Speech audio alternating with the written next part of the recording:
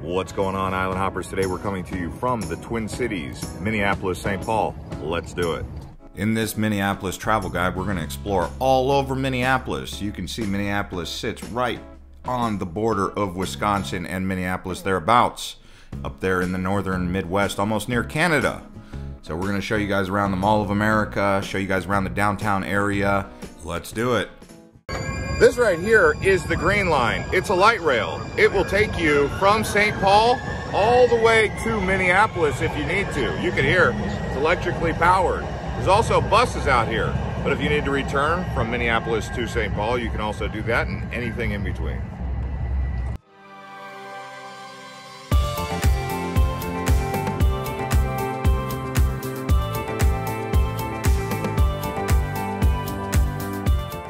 For you Minnesota Vikings fans, if you look right behind me, US Bank Stadium, this is the home of your Minnesota Vikings.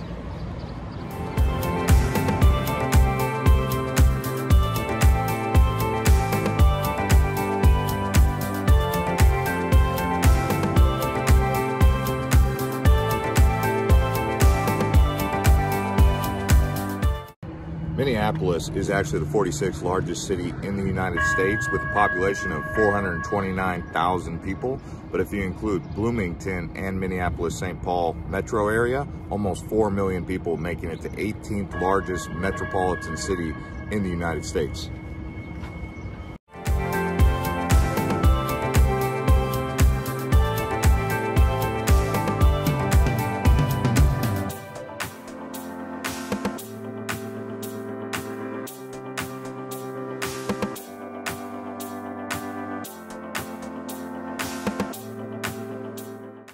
Man, let me tell you about this tram. It is constantly going. It seems like every 2 minutes there's a tram going or a bus. So the public transport around Minneapolis appears to be very efficient.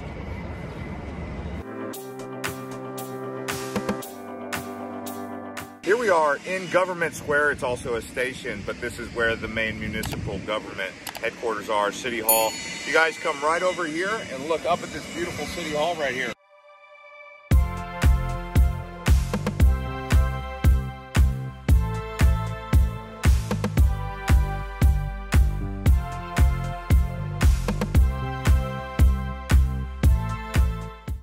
If you guys look behind me, you can see a section of the world's largest indoor pedestrian walkway that connects all of the buildings here in downtown. If you look right over here, you can see another section of the pedestrian walkway. It spans 69 blocks and up to 7 miles. So this is all done because of the brutal cold winters they get in Minnesota.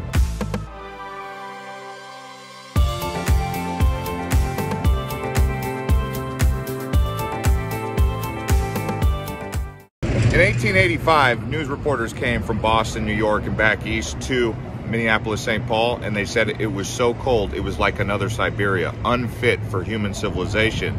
Well, the government in St. Paul decided to create a carnival and showcase all the things you can do in the winter. And in 1946, they created that carnival. It's the St. Paul Carnival.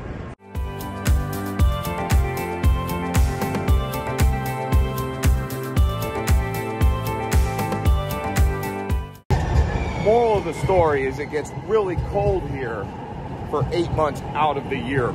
Seriously. So basically from October until May, it's going to be cold. I'm here right now in early June, late May, and it's in the 50s when I woke up.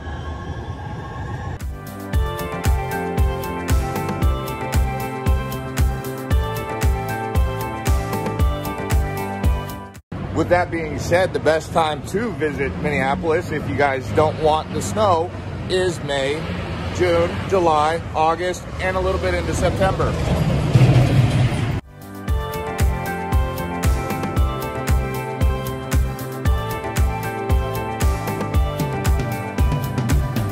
So we're actually going to check out this indoor skyway.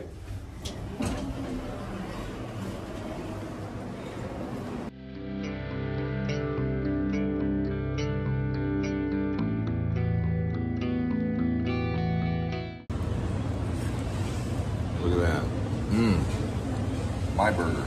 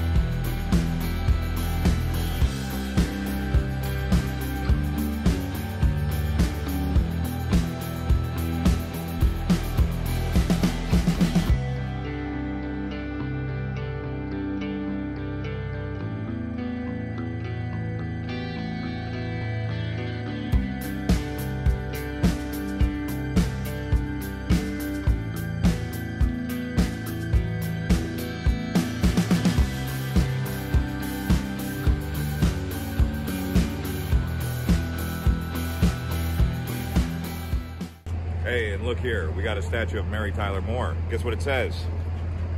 Who can turn the world on with her smile?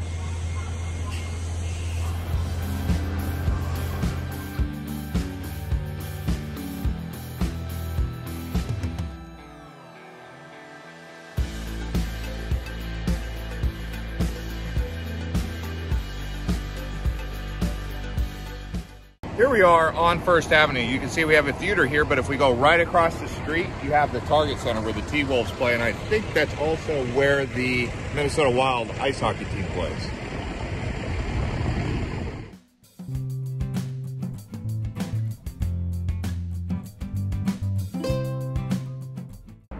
Yeah, here I am at Target Field where the Minnesota Twins play baseball. Check it out behind me. But I'm interested in why they decided to build an outdoor stadium in one of the coldest places in America. Because you know, if they go deep into October in the World Series, playing right here in Minneapolis is going to be a cold one.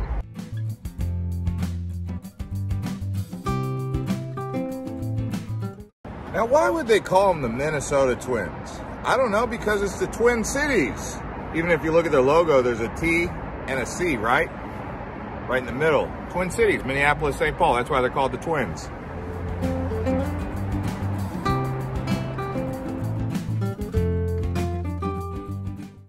You know, they've done a nice thing where they combine the Target Center, where the basketball team plays, and the hockey team with the Twins at the baseball field.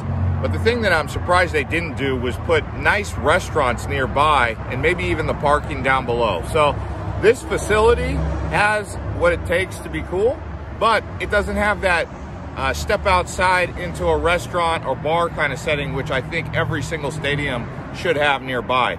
It is inland a little bit inside here. If you go that way towards the town, there is a little bit of restaurants, but they needed that here. I don't know why they didn't do it.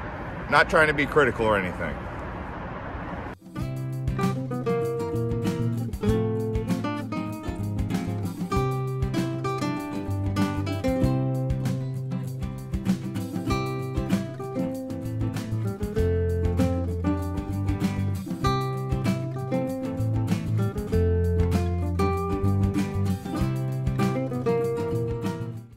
All right, guys, here we are at the Mall of America. It's actually the largest mall in the United States, over 5.6 million square feet. It's almost double the size of the second biggest one in New Jersey. So this is a huge mall. One of the biggest in the world. I think only Dubai is bigger.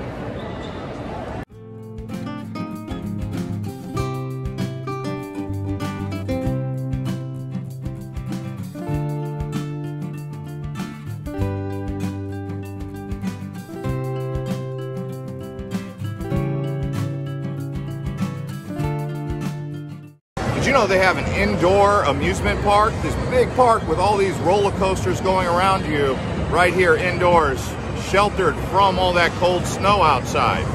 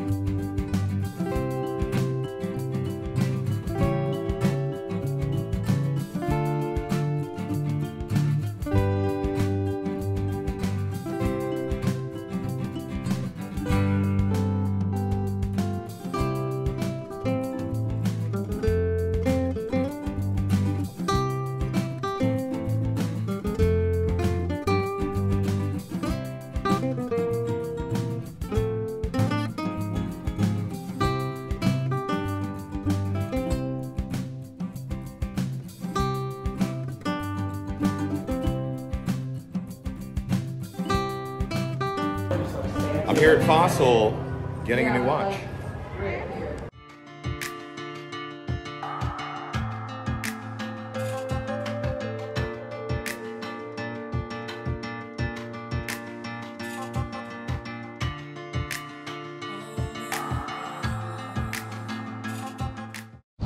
So as you guys can see, I got a new hat at the mall finally. Many of you guys were saying I needed to swap out my Titleist hat. Anyway, we're here at Mill Ruins Park, right on the Mississippi River. Let's go check it out.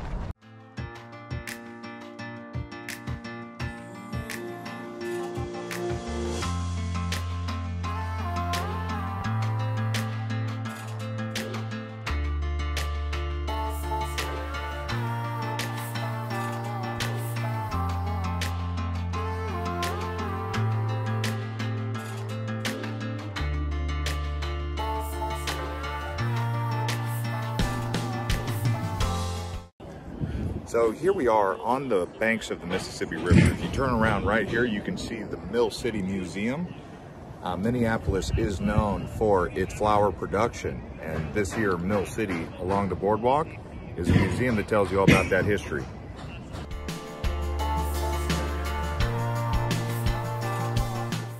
Right here along the Mississippi is the Guthrie Theater alongside the Mill Ruins. Obviously it's called the Mill Ruins because this is where there was several mills.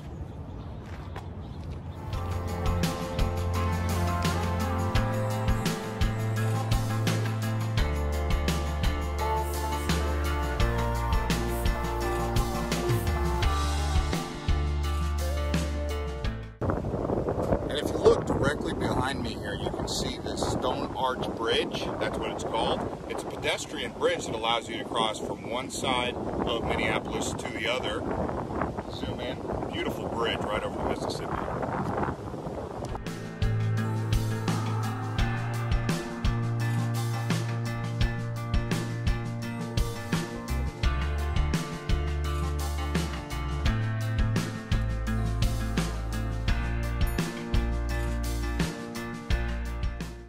Right here we have the Gold Medal Park, which is famous for a spiral walkway that goes all the way to the summit of this hill right behind me.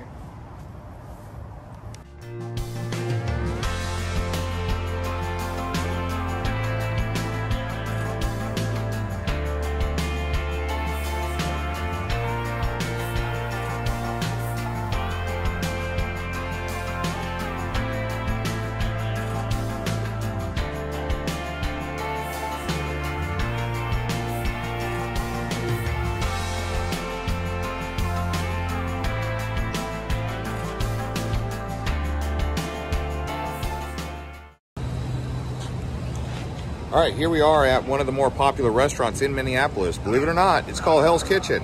Let's see.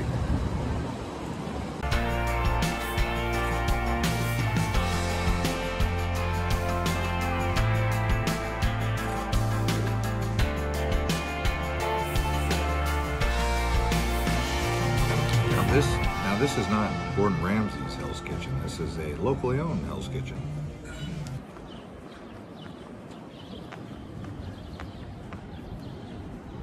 All right, here we are at the Minnesota State Capitol in St. Paul. Look how beautiful this facility is. It's currently closed, but you can see it's a gorgeous one.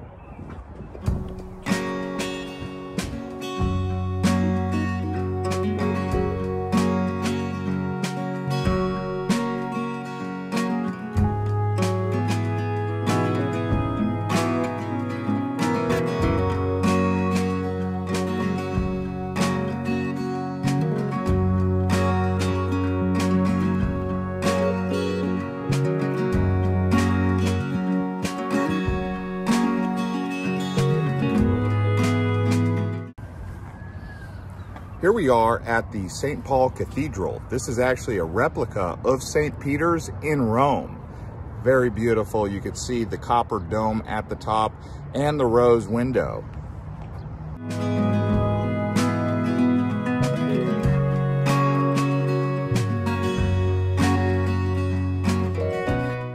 Here we are on Chestnut and 7th Street. This area is known as Little Italy, also downtown St. Paul. You can see it gets going around 6 o'clock on a Friday night.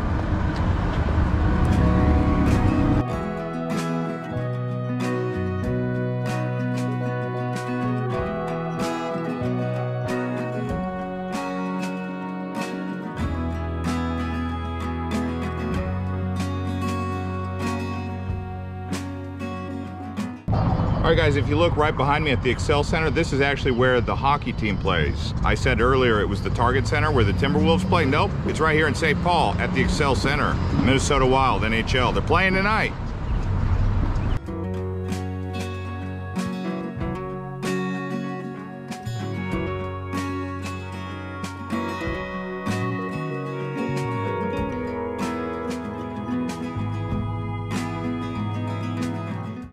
And as you can see above me here, they do the indoor walking pathways for pedestrians in St. Paul as well.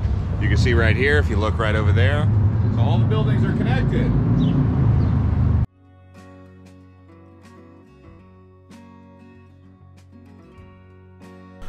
Alright guys, that's going to conclude this episode of Island Hopper TV from Minneapolis-Saint Paul.